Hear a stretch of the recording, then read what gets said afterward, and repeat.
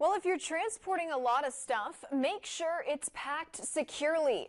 The Arizona Department of Public Safety says a truck driver didn't do that, and that led to a 4-foot metal pole falling from the trailer and smashing into a vehicle's windshield traveling behind.